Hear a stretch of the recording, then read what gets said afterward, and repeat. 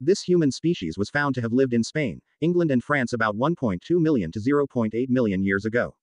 It is calculated to be 170.9 centimeters and 174.5 centimeters in height.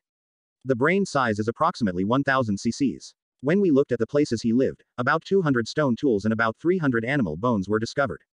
On this evidence, this human species is thought to be a monster hunter and carnivore. When you look at animal bones, most of the menu is seen as many young horses and deer animals.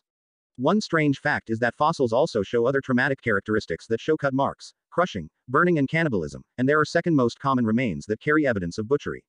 It's not clear that this cannibalism is usually applied in the form of the cannibalism of the moon, which gives us the benefit of water, which means we haven't found religion yet.